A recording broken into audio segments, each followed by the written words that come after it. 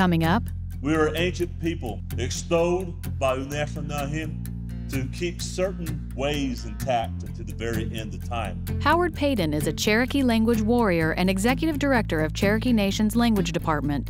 Learn about his unique journey finding his purpose through our language. And graphic artist Jeff Edwards draws us into his world of unique designs and creative preservation of Cherokee culture and language. Artwork is a really powerful weapon, and artwork can say something and you never have to speak a word.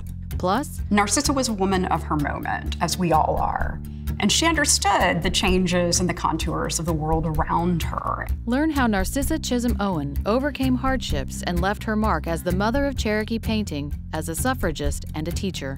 And radio programmer Mary Jean Robertson shares how she's dedicated the last 50 years of her life to amplifying Native voices on the radio in San Francisco. You have to be a little bit crazy to do radio, but I think it's important for people to get the news and information out to their community.